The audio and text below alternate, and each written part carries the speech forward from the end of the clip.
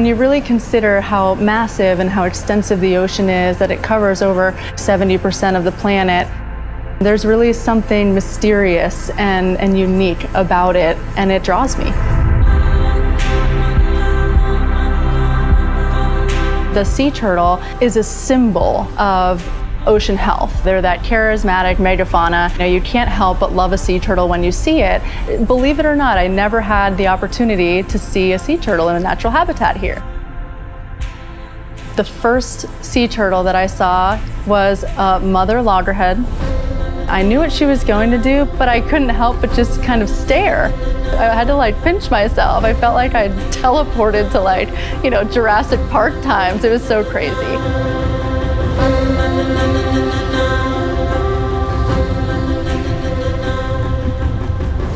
As humans, we tend to think of ourselves as separate from or above other animals.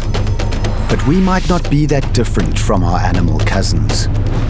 We've become separated from the natural world, and it's time to reconnect.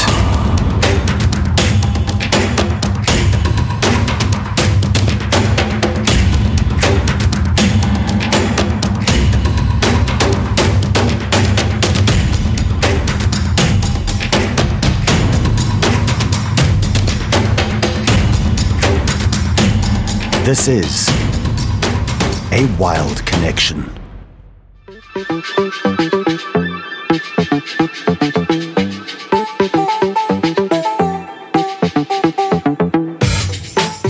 I've been living in the Palm Beaches for the past 12 years, and it's this paradise that I now call home. But there are some of my fellow inhabitants that I am barely acquainted with. Sure, I've seen sea turtles when I've been surfing, I've seen them from the boat, and I've even seen the odd straggler on the beaches during nesting season. But it wasn't until I met Hannah Campbell that I felt truly connected to my ocean neighbors. Like many people in Florida, I am an official transplant, although I do consider myself an honorary Floridian. I came down to the Palm Beaches when I was 4 years old, and I've been here ever since. I think what I find most special about the ocean is its uniqueness and its importance for the health of the planet and the health of us. When I was a kid and I was growing up, you really take it for granted. You go to the ocean, you go to the beach because it's something that Floridians do, and you get a tan and people like that. But when you really consider how massive and how extensive the ocean is, that it covers over 70% of the planet, and it's largely unexplored, there's really something mysterious and unique about it, and it draws me. There's nothing like being under the water and on the reef system and watching a sea turtle that's not injured, that doesn't need our assistance, and being able to watch their natural behavior. And me underwater as a diver, I'm not a marine animal. I'm in their habitat now. Getting ready for a dive is always super exciting. Going through the inlet, once you've set up all your gear, you have all your tanks prepared, you're ready to go. You can't wait to get to that dive site. And are you going to see a sea turtle? Are you going to get great footage? Are you going to see something different? You're on the dive site, captain says dive, dive, dive. You roll off the boat and all of a sudden you are in silence. The only thing you can hear is the sound of your own breathing through your regulator, and you slowly descend, and during that descent, that's the exciting time for me because you don't know what you're going to see. Am I going to see a sea turtle? Am I going to watch them do something that I've never seen them do before? What am I going to learn by being underwater that I can take back with me and I can share with others? You start seeing the silhouette of the reef, and then all of a sudden things start to come into focus. Maybe a big barrel sponge, or maybe a school of fish. And it's drift diving here in Florida, so as you kind of drift with the current, that in itself is kind of like being a sea turtle. I mean, that's something that we don't experience that living on land. You don't experience getting, swept along a beautiful coral reef, and you're immersed. That's that refuge, right? That's that feeling of this is a solace, and I can be here underwater and I can escape a lot of the things, people texting on their phones or checking emails or some of the day-to-day that we all experience. You can't do that underwater. Sea turtles do some funny stuff. I tend to say that they play this if I can't see you, you can't see me kind of game. You see these sea turtles and they have their heads tucked under this ledge, this naturally occurring ledge. And really what the diver sees is it's a turtle butt. In reality, they use the reef as a refuge to rest, especially now during nesting season, especially the mothers that are out there that need to catch a rest.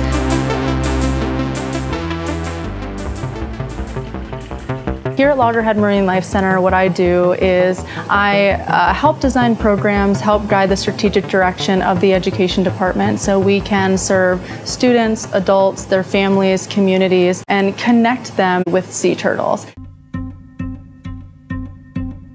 Good morning, everybody. Good morning. Okay. Can you raise your hand if you have ever heard of a sea turtle before? Yes? Okay, awesome. Where do sea turtles live? Somebody tell me. At the water. They live in the water. Very good. Today is just priceless. We are so fortunate to have our partners from Loggerhead Marinelife Center here to provide water bottles to all of our scholars, as well as faculty and staff. And what you can do is you can bring them home, but every day you come back to school, bring it with you. And you can fill it up with water, and every time you do, guess what? You're helping save our Earth. How's that sound? Yay! That sounds like big thumbs up, right?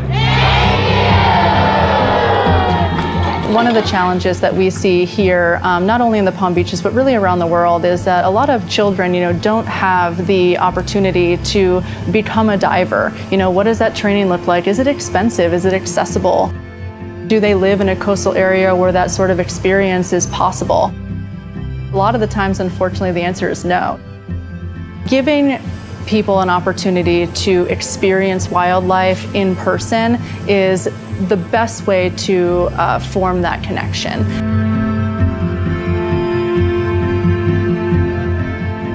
Watching a child see a sea turtle in our outdoor hospital here for the first time never gets old. When they see them, it's almost like watching the same spark that I had, maybe a little bit later in life, not as a child, but the same spark that I had underwater on that reef when I saw my first sea turtle. That's what I see when these children enter to our hospital, learn about the patients, but really just look in those windows and they can't believe that there is this, fairly large animal staring back at them. All these questions come after that. What is this thing? How did it get here? Why is it here? Am I in a zoo and am I in an aquarium? And that kind of opens up this conversation. Well, no, you're in a sea turtle hospital and this is why they're here. And this is what you can do to help make sure that more sea turtles don't come to the hospital, but they stay out in the ocean.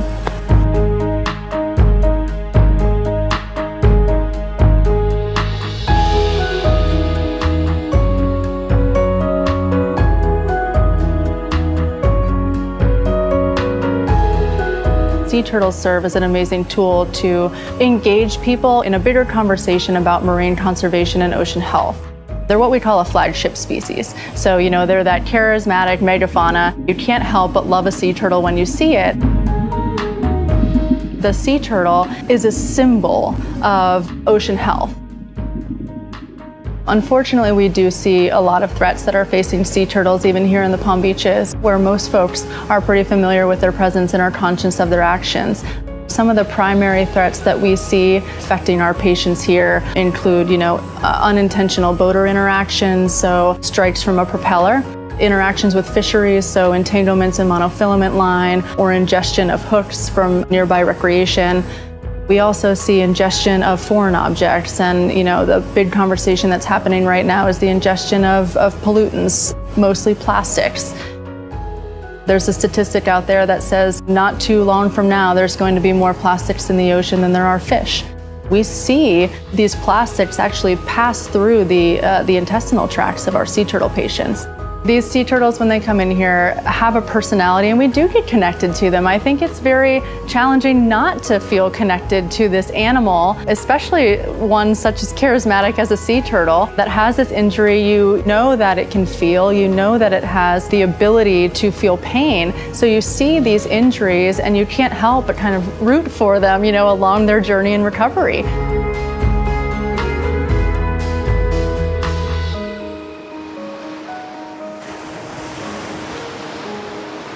The first experience that I had here at Loggerhead Marinelife Center with a sea turtle in its natural habitat was through our Turtle Walk program.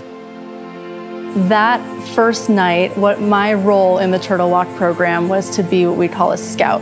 I was handed a night scope. I did go through a training, of course, but I was handed a night scope. I was handed a red light to only use when absolutely necessary. And I was told that there are guests that are waiting for you to find a sea turtle that is going to successfully make a nest so they can come down and they can see and learn what we know. Believe it or not, I never had the opportunity to see a sea turtle in a natural habitat here. The first sea turtle that I saw was a mother loggerhead. I knew what she was going to do, and I was supposed to radio to somebody or something, but I couldn't help but just kind of stare.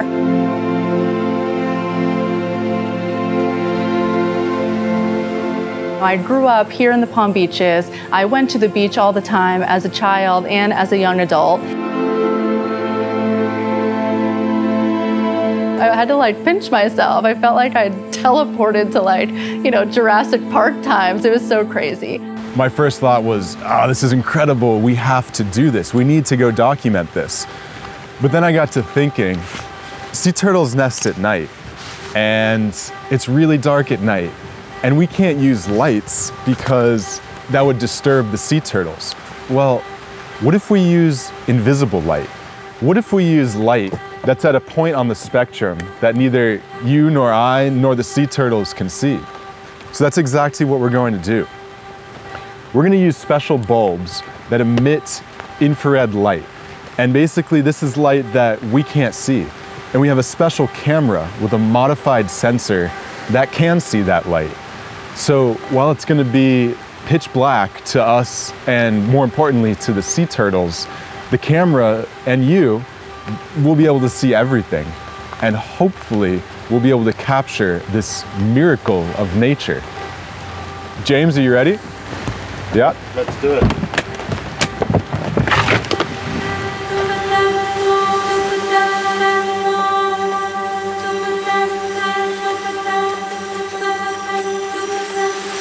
This is where I get a glimpse of Hannah's world. That's right. Okay. So and this is the focus, right? Yep, that's the focus ring right at the top.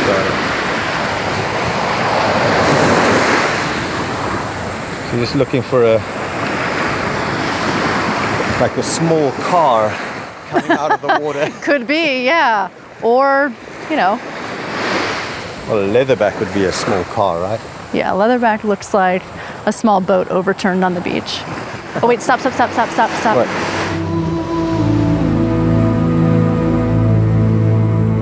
So Beau got here and she had an excess of air that was trapped in her intestinal tract, her gastrointestinal tract. And that is a very risky injury or ailment to have when you're a sea turtle, because the more time you spend at the surface buoyant, so there was so much excess gas trapped within Beau's body that she was unable to dive and unable to feed. And being at the surface, not only can she not eat as normally as she would, but it also puts her at tremendous risk of getting hit by a boat, which is something that we definitely don't want to see.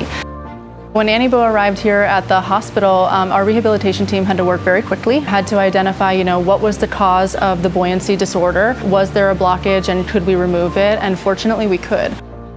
The best part, of course, and what we all wait for is the release. So, you know, we're not a zoo, we're not an aquarium, we are a sea turtle hospital, and we do release our patients, you know, knock on wood, if all goes well in treatment. And watching the sea turtle return to the ocean after living every day, I mean, we work here, we see these animals every day, and watching through their treatment as they get better, maybe you know, injuries start to fill in, or their blood count starts to, you know, normalize. Watching them return to the ocean, knowing what they've been through is unlike any other feeling as an environmental educator. I think sometimes after spending time in the sea turtle hospital, I do question if I do have hope. You know, we see a lot of injuries and we see a lot of things happening to these animals, but the answer is always that I do. I always circle back to the fact that I do still have hope, and what helps me hang on to that hope is watching people come through our doors and experience education programs, and watching those connections be formed, and knowing that I play a small part in creating those experiences for them. That is what keeps my hope hanging on. But it's not just about saving sea turtles. It's bigger than that. These oceans around the world are the lifeblood of our planet. And the threats facing sea turtles and other marine life, from climate change to fishing nets to incredible plastic pollution, you name it, there are many. And if we cannot save one of the most iconic species in our oceans, I really wonder about our future on this planet. Oh wait, stop. What? So we have an entry track here. This is a loggerhead sea turtle, you can tell by the flipper pattern. And if we follow this track up, we might see one of our nesting turtles. Oh, cool. Could use this maybe. Yep. Oh, yeah, there is something up there. All right, after you. Let's check it out.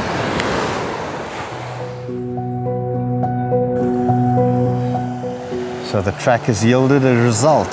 That is her, right? Oh yeah. Yep, this is a loggerhead, and it looks like she's either body pitting, which is in the beginning, or she's camouflaging, which is at the end. It looks like she's body pitting, so we'll see if she's So it might be the begining. It might be the beginning. We might be able to watch this whole thing. Yep. So it looks like she's gonna land. This is awesome. She's dropping. You can see how she lifts her flippers when she lays the egg every time. What's that all about?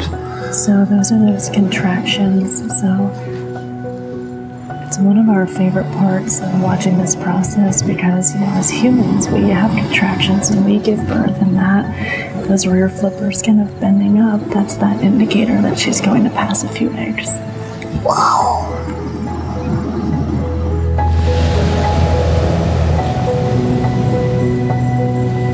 She's covered.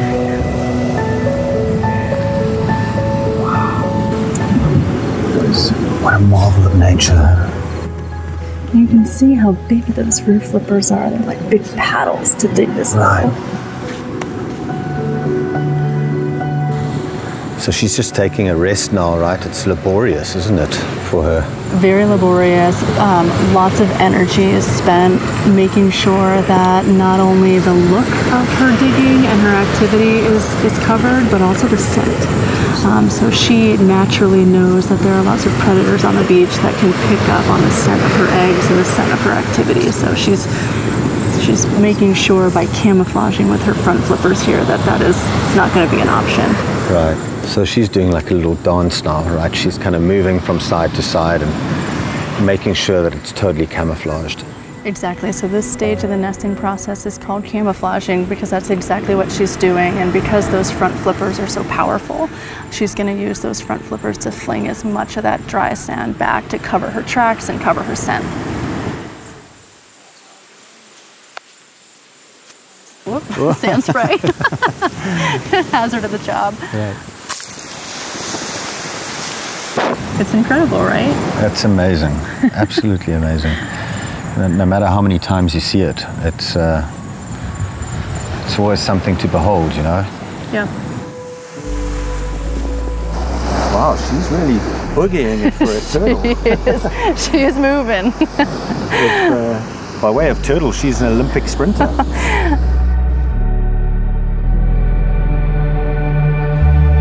You can see how she blends into the sand like that. It's amazing. Part of the camouflaging. She's got the sand all on her back. Mm-hmm. Yeah.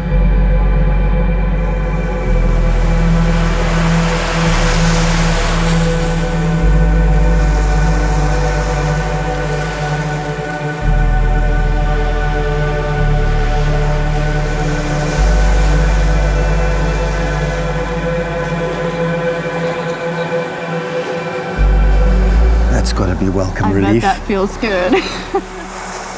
All that effort, and she can get back to where she feels most comfortable, I imagine. And then probably do it all again in a couple weeks. Right. She just needed the touch of that water and set her off again. Look at that. Wow. It's gorgeous. Goodbye, Mama. Great job. Great job. Wow. And I guess we wait to see the results of this. That's right. In what, 45, 60 days? How Yeah, long? about 2 to 3 months, depending on Two the to 3 conditions. months. Mhm, Okay. 2 to 3 months. We'll see a hatch out, and those little hatchlings will go out to sea. Wow. Phenomenal. It's amazing that, you know, this is my home beach. This is where we live. And this spectacle is right on our doorstep. It's just phenomenal, isn't it? Absolutely. Absolutely amazing. Yep. What a night. What a night. Thank you.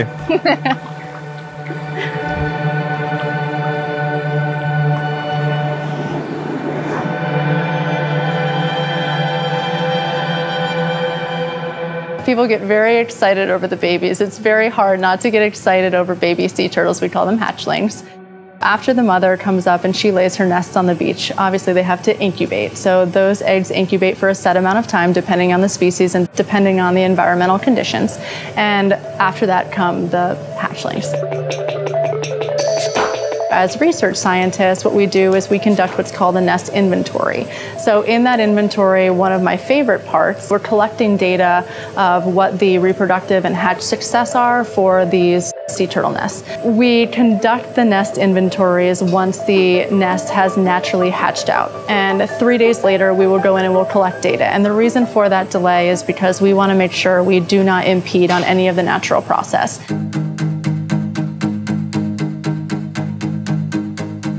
Well, this morning we've been quite lucky to find a green sea turtle nest. I can see by the tracks that the majority of the babies, or the hatchlings as we like to call them, have made their way down to the ocean already. But look, there's a couple of heads poking out and we're going to watch them try and come out of this nest. It can take a while. They'll sit and they'll wait for that perfect opportunity when they think that it's safe, and then they're going to make their way down to the water as quickly as possible. Baby sea turtles face many threats on their journey down to the ocean. It's like running the gauntlet, really. You've got fish crows that come down and prey on the baby sea turtles, seagulls, and at night, they're dealing with night herons that are also trying to pick them off as they make their way down to the ocean. You know, it's been amazing to witness this. It's not exactly what I came for. I wanted to see a full emergence, but I've just got a call from Hannah, and she's also witnessing something really interesting up at Loggerhead. Well, every once in a while during the nest inventory, we will find a straggler hatchling. So this is a hatchling that might have hatched a little bit too late, or a hatchling that simply missed the boat. When we do find hatchlings that are in good health, but maybe we're a day or two late, what we'll do with the guests is, if it's the right hour, we will release those hatchlings off the beach, and the guests quite literally watch them take their first steps out of the nest into the ocean. Imagine being a small hatchling. You see these tiny waves as a human, but those tiny waves all of a sudden become enormous when you're a small little baby sea turtle. It's funny to watch the reactions of people seeing it for the first time, because they're like, well, we need to help. We need to pick up the sea turtle. We need to help it get to where it's going. I will swim 5 miles, and and they want to help this hatchling as much as possible, but it's really our job to remind them that these sea turtles, they are tough. They're tenacious, and even as little baby hatchlings, it is deeply ingrained in their behavior to just keep swimming. As humans, we typically say, live like a sea turtle, tackle the waves, don't be afraid to come out of your shell, things like that. And I think we use terms like that because we can identify with some of the struggles that these sea turtles go through in their life. See, the sun's starting to come out now. I'm thinking we should go look maybe further down the beach. I'm not sure what we should do. It's getting pretty late now. It's like 8:30. I think we should check those nests further down the beach because there's nothing. Wait, Josh, it looks like... Josh, there's a turtle coming out. Check this out. Oh my gosh, look, the whole emergence is happening. Look at this. Oh my gosh, look how many there are. Yes, we got it. This is incredible. Oh my gosh, look how they're getting out of there. Look, watch those ones down there. There's some by your feet. Watch that, watch that, watch that. Oh my gosh, look at this. We are witnessing the tenacity of nature right now as this whole nest of loggerhead sea turtles try to make it down to the ocean's edge as quickly as possible. And if they can make it to the water's edge and escape the fish crows here this morning, they're then going to have to battle those waves, use all that energy that they've saved up, battle through those waves, and try and now make it past predatory fish like snook and mahi-mahi until they get to the weed line out in the Gulf Stream.